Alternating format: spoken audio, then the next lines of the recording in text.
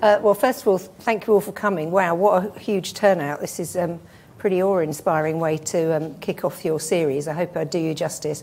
If you want to fall asleep, do. I think it's completely fine. I go to the opera. I think if you fall asleep, it's the opera's fault. It's not my fault. So it's my fault if you go to sleep. I'm not going to do what Zaha does, and she used to stop and sort of point you out and say, wake up, wake up. So I'm not like that. Anyway, I'm going to just take you through a roller coaster of projects very quickly. Happy to talk about them afterwards, and they're obviously on the website, etc. So I called it What Next for the City because I always seem to be interested in architecture just beyond bricks and mortar. And we're called DSDHA, and this is where we are. We are down a dark alley in Vauxhall, and next to a pub, and sometimes if there's a delivery, you have to go through the pub to get to our studio. We like that. And we use this as a way of interviewing our clients and also people who come to work for us. If they don't like being next to a pub beside a church in dirty old Vauxhall, you know, it's kind of self-selecting. So we're very aware that we don't try to just be like every other architect because we don't really mind what other people do. We think about what we're doing. So we're very conscious of our practice. And this is our lovely yard. So number one priority when we got this studio was to have outdoor space. That's our temporary planning permission shed, which is our model shop where we make models, and we also use the yard to experiment. But most of all, we're very sociable. We have lunch together every week, and it's just really important to have the outdoors as part of our lives. And that is partly because what's always interested us is that new behaviours demand new models of practice. So we are all using space differently, and it doesn't take us much to think about, you know, up until 2 or 3 years ago, we were kind of all globally connected in the same space through various kind of globalized corporations and means of communication. But obviously something came along and sort of disrupted that. And that really has had an impact on everything you're doing and everything we're doing, and thank God it arrived in time to kick some ass, hopefully not too late. What was interesting was this sort of sudden discovery of this thing called space between us, and you can apply a posh word to that, proxemics, if any of you want to look at it for a dissertation. Proxemics is the distance between people and the way that you feel comfortable with each other, and that's been something that we've always been interested in, the kind of minutiae of how people come together and the big scale of cities. So here's a bit of lovely petroleum-fueled architecture for you. Don't really want to make that kind of thing. But obviously we know streets took on a different meaning during the pandemic, and also the consciousness of who was in the streets. And then we also started thinking about, are we even going to have any bloody streets by the end of it? Because I remember the first question I asked clients was, is your site going to flood? And they used to look at me like I was crazy, but thankfully now they're taking notice. So it is, as a practice, we know that we all live in one environment, one world, and we have to talk about that in everything that we do. And that means that as a practice, we are transdisciplinary. So we don't just silo ourselves as architects or landscape architects or urban designers, or even have those different disciplines working in isolation in our practice. We all know a bit about everything. And if we don't, we know who to ask. Believe it or not, you probably do, this is not all that dissimilar to what I faced when I was your age going for my year out. This is obviously about 100 years before, but I was born into the world of slide rules and, what were they called? Parallel motions, that's it. I'm looking at some colleagues who are remembering what that's like. You're now born into the age of this kind of thing. This was a sort of joke, well, not a joke, it's a serious bit of research some students at the LSA did 7 years ago about what was the future of practice. And now, hands up if you know anybody called Max Q. Well, I really strongly recommend you get Max Q to come here and do a talk about what they're doing. They're basically using algorithms to take out all of what you guys do and want to do, which is to have a really human impact and cultural impact on the built environment. They will just put in the data and come out with an infinite number of models, give them to the client, and then they use the architect to dress it up afterwards. So it's, you know, really hard times are about to hit, and let's all hope we're ready for it. The kind of engagement we like is using new technology, but it's more likely to be engaging with young people in urban design exercises and changing their environments. So what's always been interesting when I looked back on my practice is this correlation between thinking and doing, and you're probably well aware of it, that you have active subjects where you're designing and then you have more reflective ones. And it's always been a kind of interest between the sort of small projects that I was starting to do just over 20 years ago when I set my practice up. Tony Fretton had been my former employer, and he gave me a job, and this is a house for a divorced couple. Sorry about the quality. That caused quite a storm, unbuilt, well, it was just built, but unbuilt at the time. But really, people were fascinated that an architect would go public about the fact that families split up and need accommodation. So there's always been this interest in trying to deal with what's really happening on the ground. And then also, while I was doing that, I was helping set up something you might be aware of called the Jane Drew Prize, which was to really sort of raise awareness of the role of diversity in architecture, in particular women at the time. So we carried on making buildings in this kind of, wow, we've won a competition in Colchester, and oh, isn't that interesting? Whenever we do a public building, we do a route that you can see in and then out again. Why do you do that? Oh, I'm not really sure. Started getting commissions in the centre of London. I don't know if you know this building next to Tower Bridge, a building right next to Norman Foster's More London development. That's Tower Bridge in the corner, and that's Pottersfield Park. And it had been bombed during the war, my taxi driver told me when I went there the first time. Those were the days when you used to get a taxi into central London. And I found out the whole area had been completely blasted. But of course, Norman's glassy, beautiful world didn't actually let you know that there had been damage. And so this is made out of burnt timber, and it was the first building in the UK to have burnt timber. We found out after we built it that you could buy it on the internet in Japan, as you do. We started getting bigger and bigger projects like schools, numbers of schools. This is 2 schools in Surrey that were shortlisted for the Sterling Prize. And for some reason, we put a road in between the 2 of it because we realised the people in the distance had to trek through a school field to get to their shops and had cut through the fence to do that we wanted to empower them and kind of dignify the fact that there were things like desire lines in life and need. And why should a school that's closed so much of the time stop that? And then it all came together in 2013. At the end of 3 years' study, I was asked to do a PhD, and I laughed when I was asked if I wanted to do a PhD, because I'm a practicing architect, I get on with it, I teach as well. And this university in Australia with people I knew said, no, you are a venturous practice. I was like, look up the word venturous, not sure what that means. But they said, you seem to be doing something, that we can't put a finger on it. So I spent 2.5 years sort of trying to work out what we were doing and having like crits with outside other architects and academics saying, so why is it that you're interested in the city? Why do you always extend your buildings into gardens and landscape?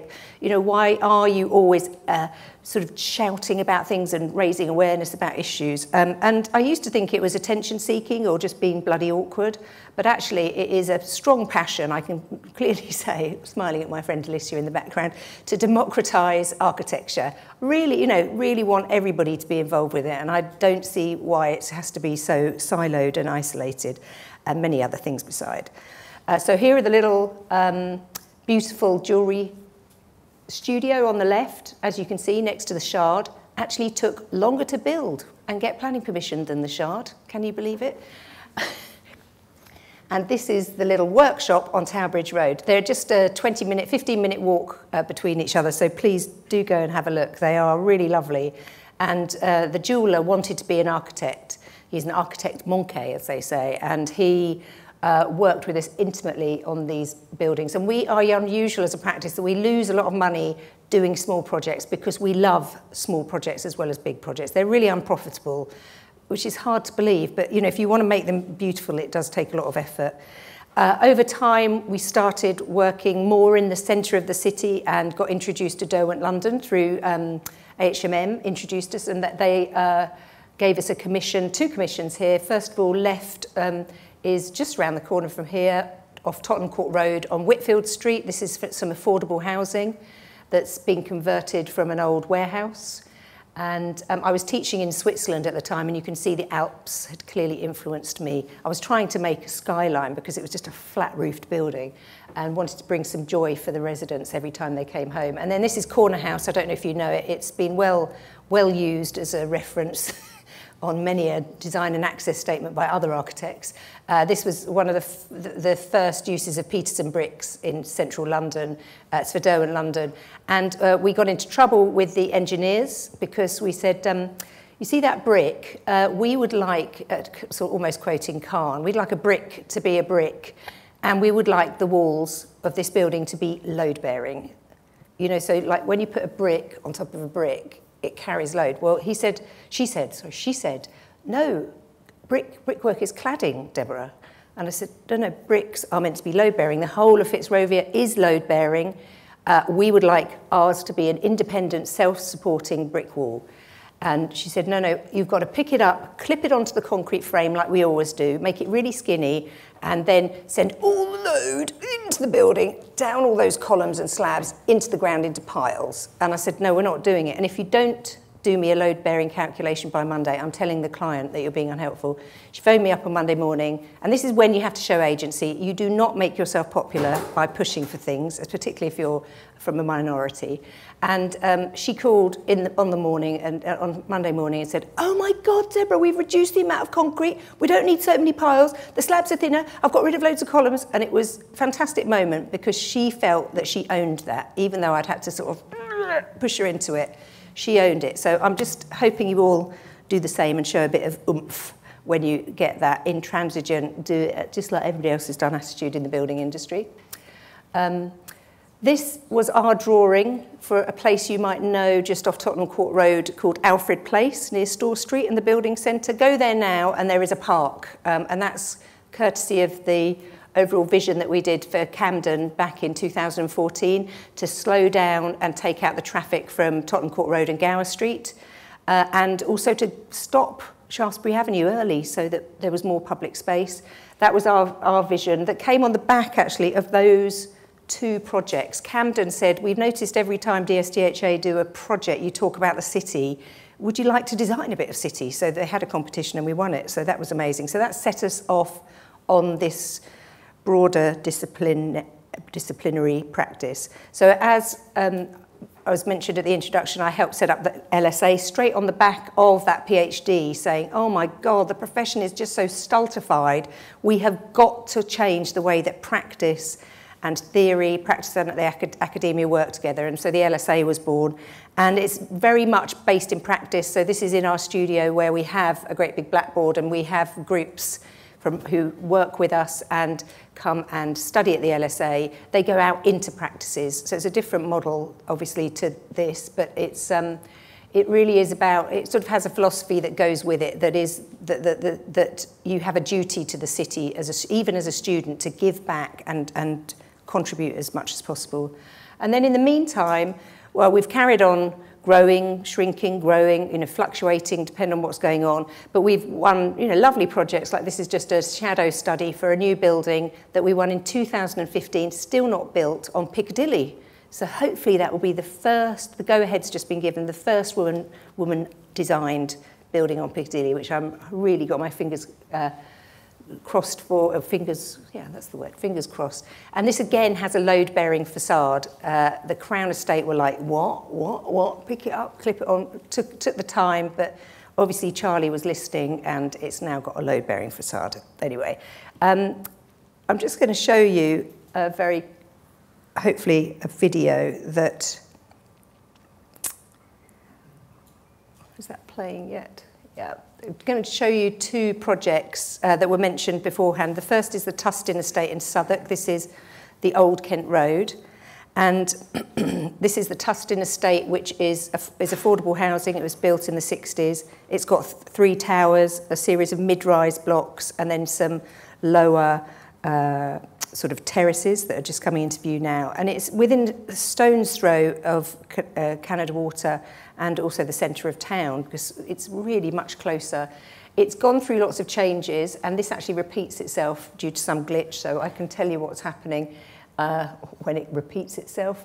But it used to be open country, you know, countryside. Then it got built out with high density housing and became factories and was demolished to make way for the 1970s scheme.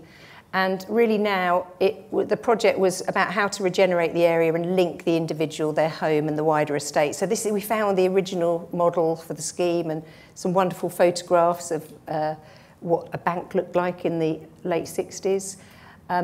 And we got to know lots of residents to find out, you know, the sheer pride they had inside their homes was not what we found out on the street in terms of how the council had maintained it or how people felt they could behave. It was very, very, you can see lots and lots of barriers and really speeded up movie here. But at the middle of it had this fantastic green space. But in order to, as you all know, the model goes, in order to make improvements, you have to generate income because the government won't pay for it. So we had lots of engagement with the residents, worked with Resolve Collective and with a couple of other architects too. And through that process, we came up with densification, but took the residents on a really great route all the way through so that they had been to precedent, had seen buildings like it, other estates that had had this done, the pros and cons. But we looked at a phased development to take the school and the park at the centre and looked at options for degrees of densification and the kind of costs. It was the first time that Southwark had used had empowered the tenants on a tenant forum where they were taught about all the viability studies and the money and how it stacks up. So it was fantastic. And it's really, at the first meeting with Southwark, we said we're keeping the park. And they were like, oh, can't you put houses on that? We're just like, no. So again, had to really hold our ground to make sure that we put sort of people and nature at the heart of a scheme, which usually are sort of plagued with difficulties, and had amazing testimony from the local residents as a result of that. So that's that scheme. I think it's just going to finish up pretty swiftly, just as you're walking through. There you go. So that was that's Shay and Seth. So Somerstown as well. This was Camden coming back and saying, could you put a team together to master plan the area in red here between Euston and St Pancras and King's Cross, behind the crick, a kind of scattering of buildings and leftover park space, which looked a bit like this and really wasn't very popular. The red zigzag areas where you felt unsafe. So we said, can we unite those green spaces to be one continuous experience? So this was kind of sketching early. We've got to make a green space lead and the architecture follow around. So we were appointed the master planners with a whole series of other architects. So we came up with a scheme of making one park and the schemes wrapping round, which are predominantly housing, provide fantastic overlooking, which wasn't there before. So I think it's starting down in the left, we have Adam Khan, and now it's Morris & Co with some housing, Nick Hayhurst with a school, more Morris & Co housing, and then DRMM doing a tower, and then we were combining all of that together with landscape and master planning principles. So we kind of dictated the palette, the kind of way in which you approach the buildings, the scale, the distribution of uses, and we did it all through workshops, as you saw in that image. And here it is being built out last year, which I think it might be the year before last, coming over the site. There's the school, and now there's obviously King's Cross in the distance, and here just in front of us is where we're about to start on site with 2 more blocks of housing. And down on the right, the tower was just about to start on site when that was taken. So we're going to take you for a very unstable journey up to the school first, and then I'm going to take you around on my bike through the sort of area near Adam, Nick and Morris & Co.'s building. So we're leaving the crick at the moment, and we're just coming under a 26-storey tower, which is not something that we really wanted to put on the site, but again, no government funding. So we made the smallest possible footprint, and in the area made the least impact on the views into the park. So these are our sketches from the master plan and landscape design that we did. Oops, sorry, just bumping along on my bicycle here. Obviously, we've got proximity of neighbours, but we're really trying to maximise these long views. So this is about to go on site, the landscape in the foreground here that you can see a sort of teenage play area. That's going on site shortly, and then the housing's happening at the beginning of next year. So we're looking back. This is all going to be opened up with a play area for adults and children down by the creek, because we've heard scientists like to get out of their labs. So we're trying to bring play into their lives. We've come to the other end of the site, and on our left we're seeing Adam Kahn's housing with 8 units, and then his wonderful Plot 10 community and play centre with a basketball court on the roof. This area will all be opened out with much more open places to run. Ooh, let me looking at the details there. A legally parked car, we've got that under control now. And then looking towards the school, and then again this area is going to be completely re-landscaped. And this is a major route here, north-south, for cyclists going from Camden down into the West End via the road, Osselton Street, next to the library and the crick. So only a stone's throw from here. That's looking at that school entrance.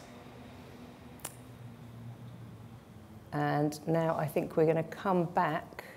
Oh, yeah, we're going to come back actually to begin with. This is where the old school used to go up to that footpath. So this was all enclosed with barriers. So we've made this large sort of green connection between the Purchase Street space in front of us and the Phoenix Road space behind us. Sorry if it's a bit giddy. And then this really is miraculous, this connection that we hope to get. It really does make it feel like one continuous space. And you can see the greenery behind inside the courtyard of the school. That was really important, that all of these developments have courtyards and gardens as part of them, because that's part of Somers Town's language. Of all those housing blocks have gardens sort of glimpsed from outside, but a wonderful verdant oasis within. And now we're going to go along. All these railings will be pulled down, and this will be the wonderful sort of positive frontage to make you feel more safe with that overlooking, and a really nice green sort of forecourt to the housing on the left as well. So a real park for the whole of Somers Town. And then we're going to finally come up, I think, and I think we're going to finish now. Adam's a bit embarrassed about those downpipes. That was a change of heart by the client. When you build projecting balconies, you can't let water drop onto the public highway. So they had to put those dreadful things in. But this is the team. As you can see, it's really diverse, even though this is only a few years ago. I am still trying. So come on, everybody, get into the profession and change it, because there's still too much of that. Lovely though they are, the Pale and Male Brigade are still there in force. All right, I have to click to go forward. Great. How do I get? Yeah. In the midst of making all of that, I've helped edit a journal. If you want to get academic, do look it up in your library. I'm sure the journal is part of your regular library sort of periodicals. This is a scholarly journal, apparently, called AD, which is cited for your universities to earn points. I did this, but I don't think anybody, maybe the LSA earned some points, but it is about the business of research. So it is about how do you take the stuff from inside the academy or the thoughts that go along with practice and make them part of everyday business. And we were looking at how knowledge and learning are redefining the workplace and practice, so that the boundaries have been blurred. Obviously, there's now the rise of the apprenticeships, the LSA, etc. But big employers now have to pay to educate their staff in a way that didn't happen 20, 30 years ago anyway. So do enjoy that. And I suppose what we've uncovered through this research, and most recently the work I've been doing at Yale with students, is this idea post-pandemic of spatial justice, and most importantly with my students with Alicia at the LSA a couple of years ago, looking at spatial justice. And that is just about how can you have a more equitable system that lets everybody have an impact on the spaces around them. and that their needs are recognised in those spaces. There's no more shut up and put up with it. It's, you know, we have the Equalities Act, we have, most importantly, we have climate crisis, we have rising cost of living, we have huge health inequality, as Somerstown will show you, and, you know, obviously there's an issue with social justice. So that's where our ongoing research lies, and that's why DSDHA is this kind of transdisciplinary practice, and we call what we do on a larger scale spatial strategy, because we find we can't just put things into a neat box of urban design, landscape, architecture, brief writing. We have a kind of a spatially strategic point of view, and that is from a guy, I got that from a guy called Peter Buchanan, who said it's the one thing that architects have is incredible spatial skills, and we have to use those in order to sort of help the planet. We're uniquely placed to help, and it's underscored by research. So I'm going to whiz you through some built buildings. How long have I been going? Half an hour. How's the Sleep Brigade going? Not too bad, not too bad. Right, so National Youth Theatre, fantastic organisation. Hands up, does anybody know the NYT? Anybody heard of it? Couple, oh yeah, a few, there's a, yeah, good, yeah.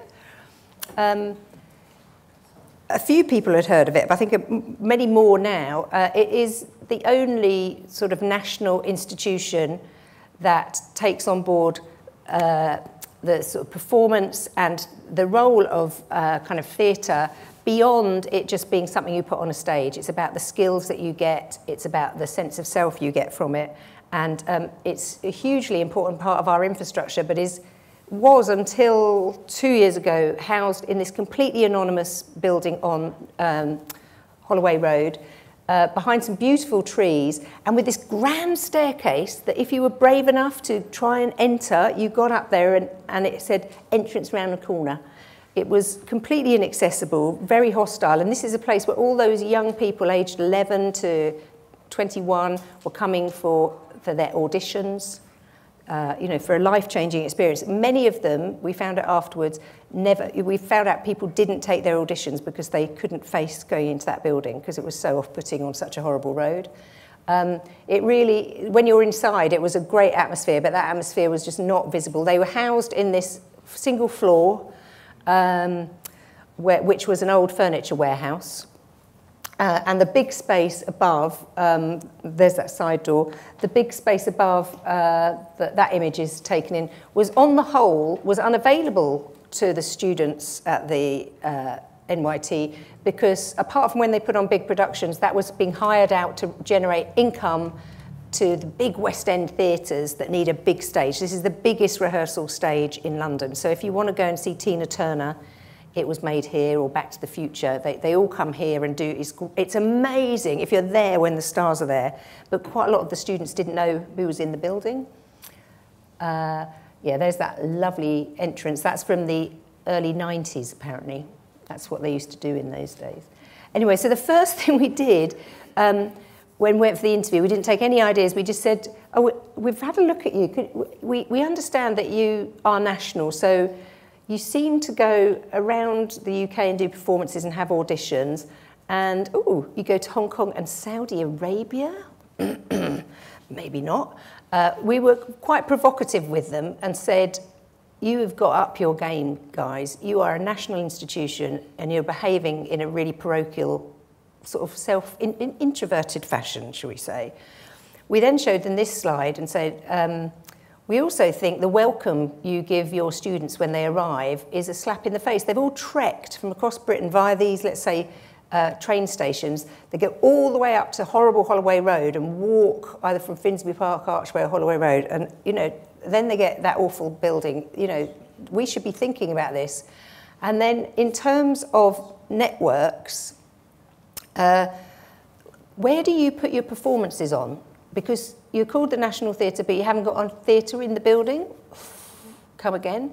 They said, oh, what we do is we take the money from the West End that's come to rehearse here, and then we go and hire a space in the West End using that money. And we're like, what? Why'd you do that? And do you talk to the people who run the West End? Oh, not really. You know, well, they did a bit. But it was all very sort of haphazard. And in fact, as you can see, NYT HQ, which is where all the decision makers were, was in a different building to where all the students were over in Holloway Road. So they were having a really groovy time down at Camden Market, thinking this is great, all the staff. Students stranded with a couple of sort of caretakers up on Holloway Road. And then we said, well, if you are renting out your space, who are your competitors? And they were like, oh my God, this is like a test. These are the ones, you know, and that's how we discovered that they have a unique offering. They have the biggest stage. So we knew we're not going to touch that stage, you know, the big rehearsal space. It's not a theatre, it's just a big room. And then we said, and what about where we are right now? What about all these educational facilities in London, the schools, the primary schools, the universities? What's your relationship? Because it's the National Youth Theatre, but you're really a learning institution. They're like, cut it out, cut it out. And while you're at it, we said, what about near the site? What about the schools here? And they were like, yeah, we do a couple of workshops. There was very little going on as a kind of ecosystem. And they were having a hard time surviving because of the funding. So they really did want to sort that out, but they knew they needed to reinvent themselves. And then we showed them this shocking image, which is Holloway Road and the sort of levels of pollution on those roads. You know, they really are, they have a duty, we think, to their students and their staff to try and get their oar in and change it. So we showed them these diagrams and said, yeah, this is what you're doing at the moment. Lots of money coming in for the West End, then you pay for it.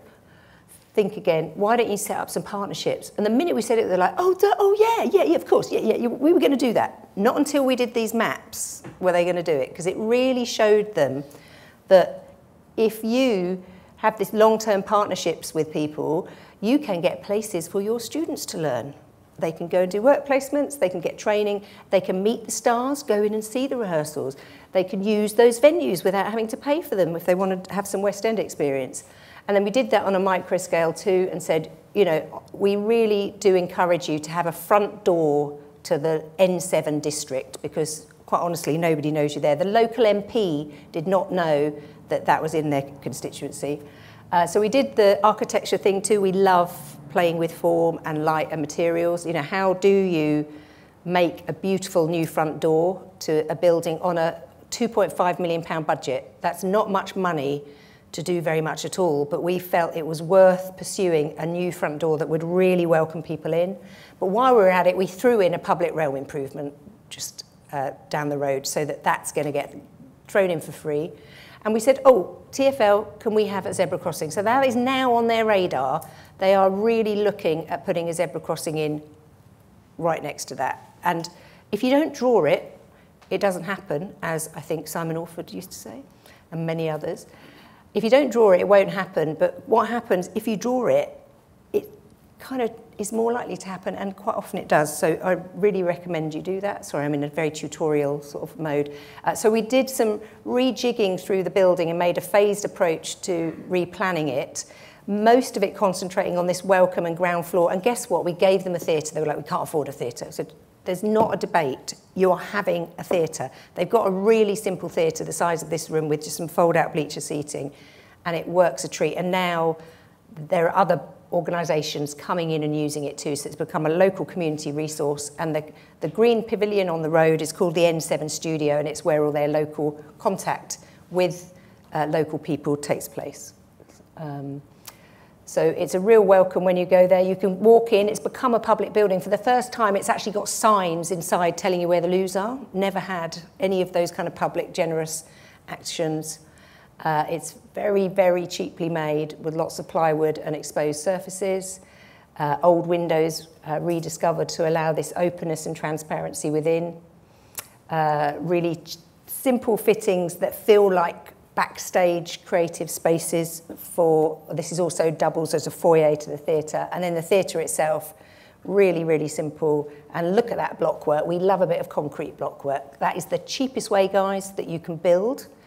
What its carbon footprint is, I can't tell you, but it's a lot cheaper than using loads of steel and those Metzec and plasterboard. All that plasterboard has got one of the highest embodied carbon factors in it, so we've got rid of that. Anyway, people seem to like it, so please drop by. I'm going to whiz through. How am I doing? Yeah, very, very quick. We restored the Economist Plaza. How many of you know the Smithsons? Have heard of the Smithsons, anybody? Oh, good, a few of you. Very important architects, made this amazing building. Go to it in central London, just by St James's Palace. Gorgeous photographs taken in 1964 by a 23-year-old. And they became iconic of this amazing building. The architects situated themselves in it.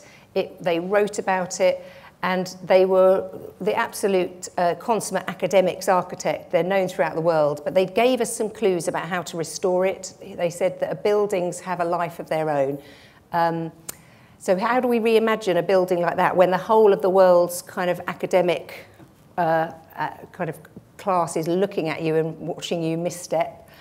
You go back to the original source material. These images, when you see an image of a building, that is what the architect wants you generally to see. So we knew they had a point of view. Sorry, these are really low res for some reason. But this is what you were seeing on the ground when you got there.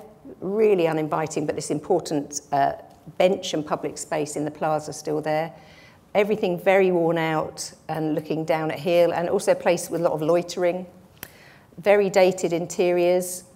I'm going to whiz through, and really, really failing office floors. Really not a nice place to work. Very hot, very cold. Single glazing, no insulation. And round the back, the best bit, the loading bay. It's not actually a loading bay because you can't get a lorry in it.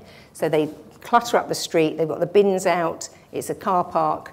And we said, that has got to change. That is disgusting.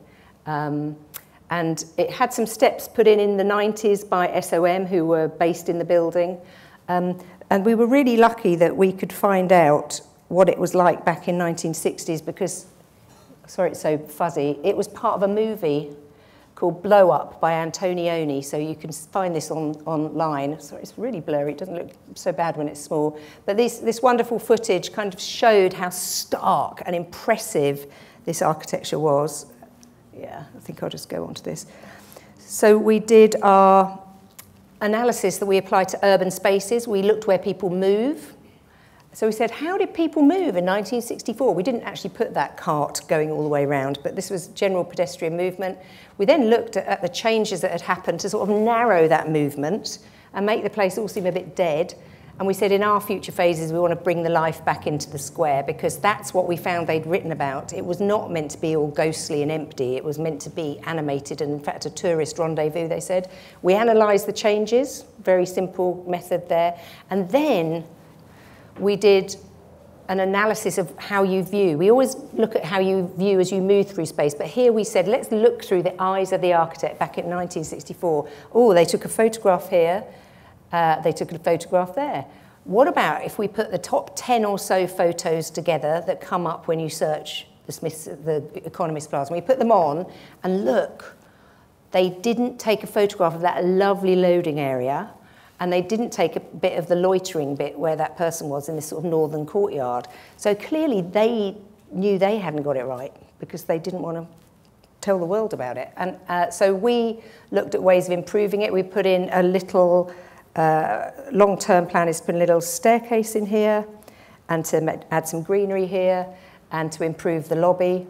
And then we also looked at changing the existing plant room to pay for all of this with a two-storey addition that still looked like a plant room. So we developed a special fritted glass that looked like rather horrible fibrous cement.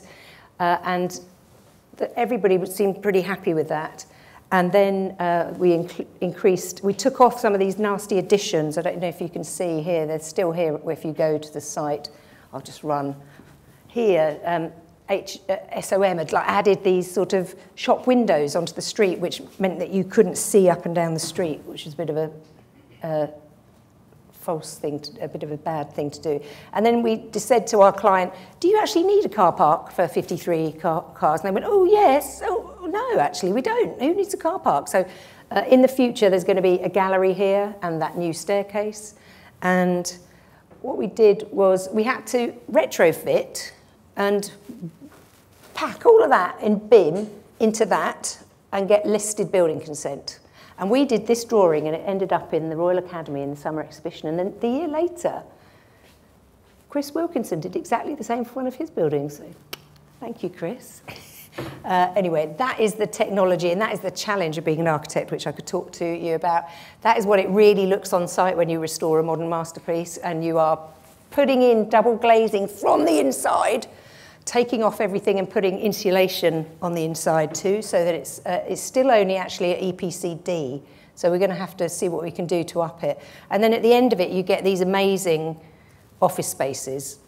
Some men in particular go mad for a really great office space. I mean, I like it. It's got a nice view, but it doesn't really float my boat in terms of the ultimate aim. For me, it's about restoring a great building and getting an active public space back.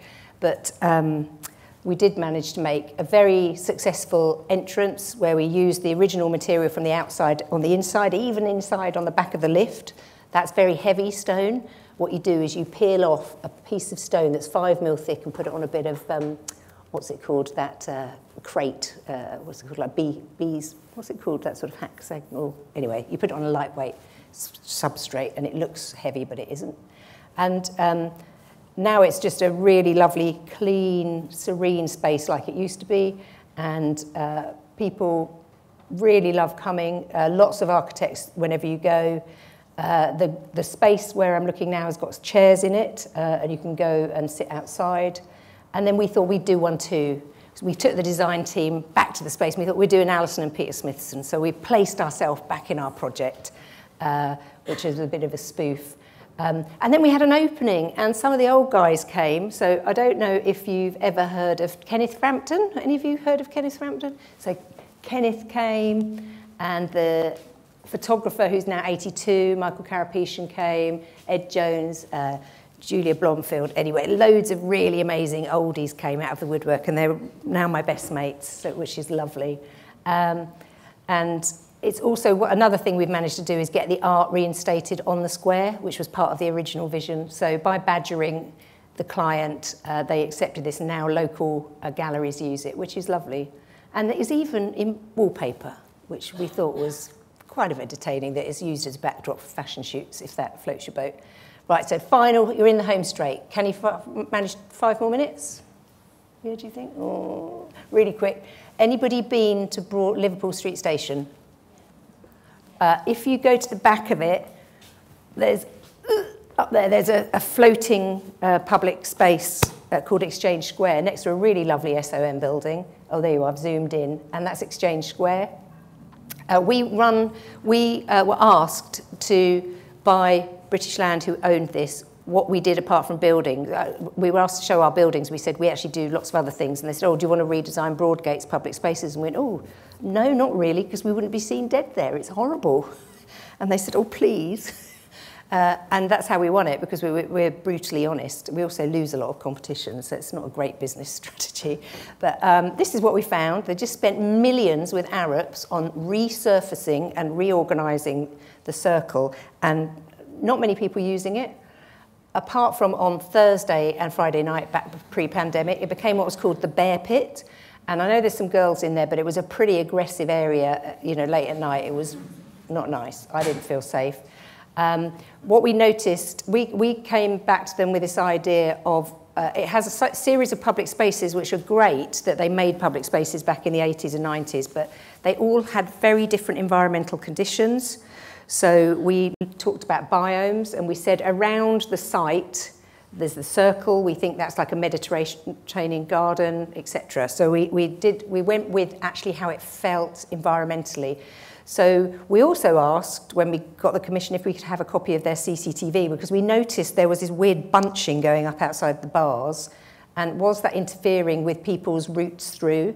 And so we looked at lots of CCTV images and mapped the sort of congregational and movement spaces, and then the views. The light blue is where you're viewing as you're moving.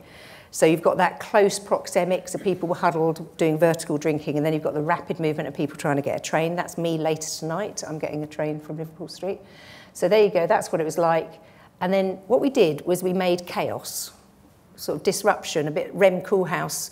You know, if you kind of mix things up, congestion is why New York City works. And basically what you needed here was a bit of congestion and greenery and cooling, because makes this space 5 degrees hotter here than anywhere else in Broadgate because it's a mirror. It just blasts the sun back into the space.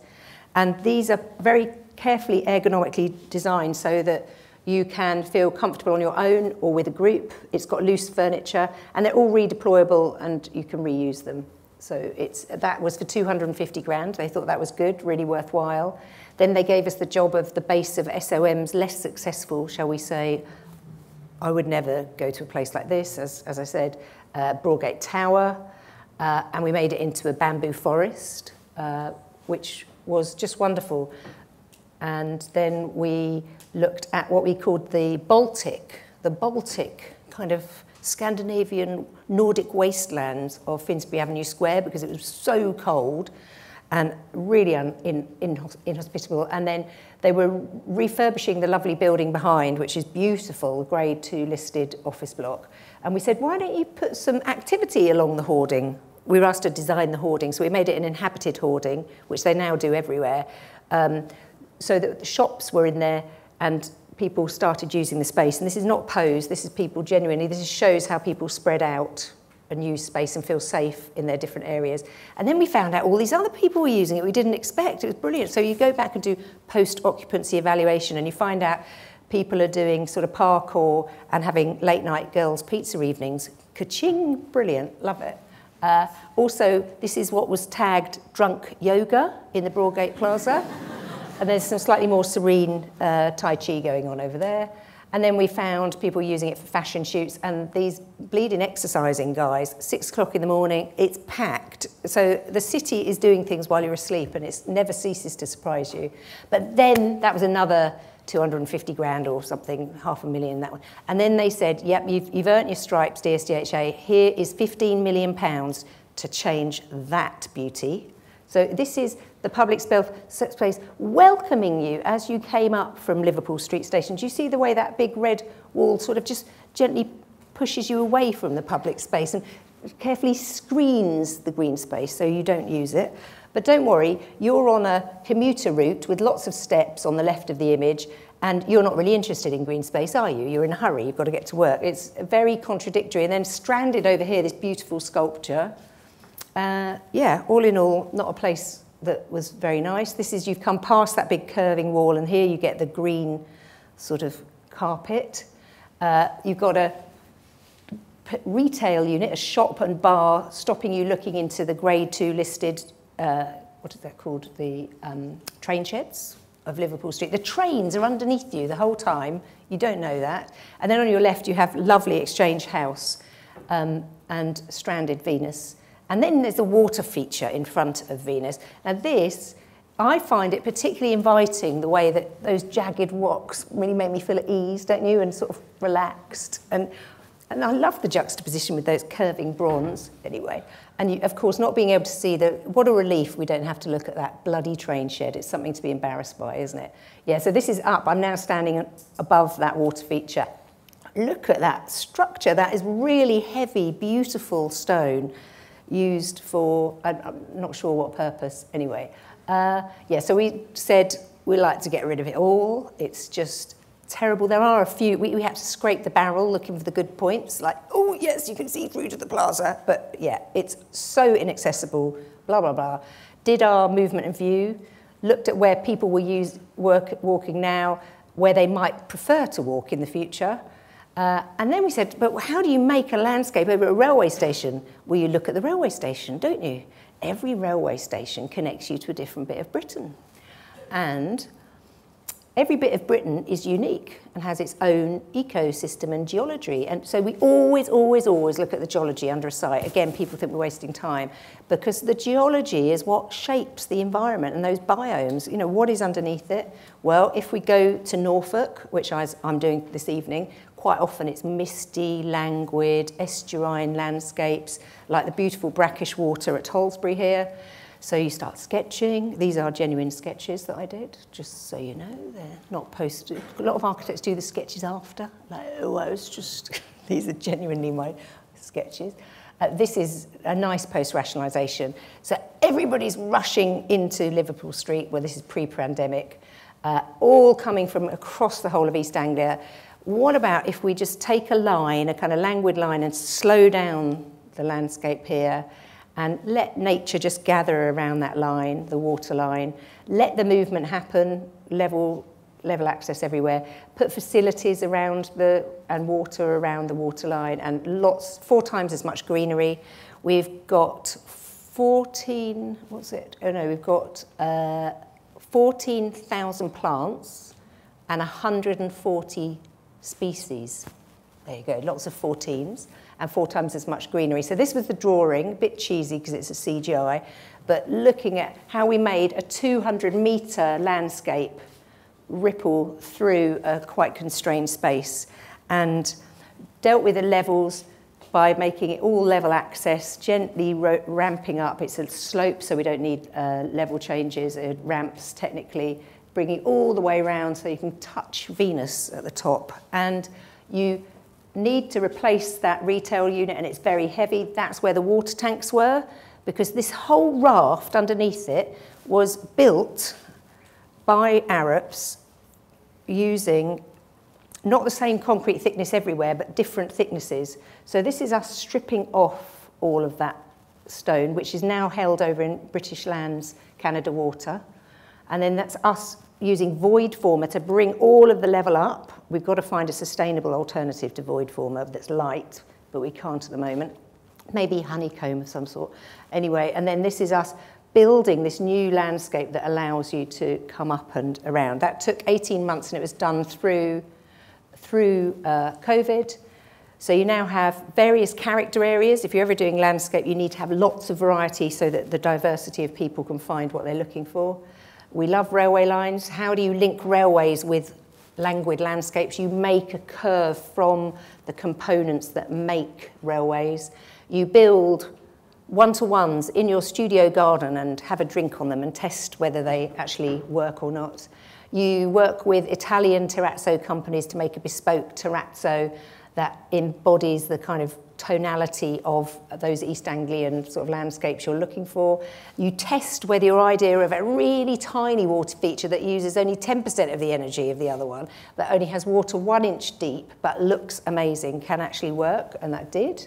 And then you build it, and they will come. So do go and have a look. This is in December.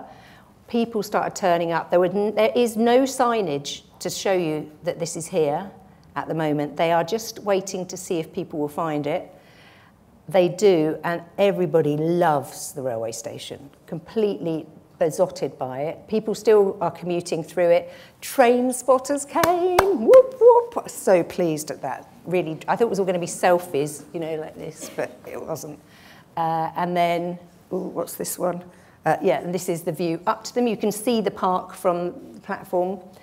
We have, you know, when you say, oh, bit of biodiversity, we've got ducks. Didn't think they were going to come. We've got kids. We sort of knew they might come. But we didn't realise it would go mad on, you know what, and Babs Lands, London, would be peddling. It's one of the top 10 baby spaces. And then you have adults discovering they like play, which is, for me, is a real testament of success. You've got roller skates, etc. We've got a gardener. We said we'd like a gardener. They have them at the High Line in New York, and our client has got us gardeners. So this is lovely Jamie, very Shoreditch. He's like a barista gardener, isn't he? And then we've got kids. Jamie plays. He displays and explains how gardens work to local school kids. And these are the kids who came before we were on site. You can see some of the team and told us what they wanted from it. And then really nice, British Land have opened it up to, this is the first public gathering we had. It's over 100 people coming for iftar during Ramadan, local community, to sort of welcome them in to use it, which is just wonderful. And it is really very popular. I whizzed through the last pictures. It gets very, very busy. And what's lovely is it celebrates SOM's gorgeous building. And you don't have to go up steps anymore. It's all level. People just seem to be very relaxed. You can sit in the shade if you don't want that heat. You can touch Venus now. And then really nice, if you go between 8 and 9, you get rewarded with a bit of East Anglian mist, which is very, very nice. That's because one of the owners of the site said they wanted a wow, and so we said we don't do wows, we do subtle, so we did something subtle. Yeah, so it's a place to be with people or on your own, and then this is DSDHA there in the evening, and that's where I'm going tonight, so thank you.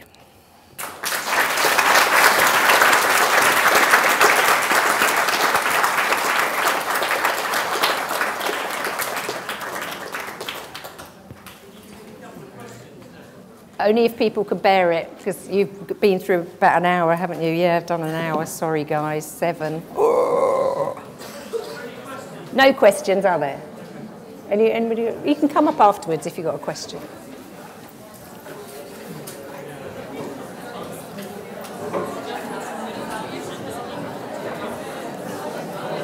Does that make any sense?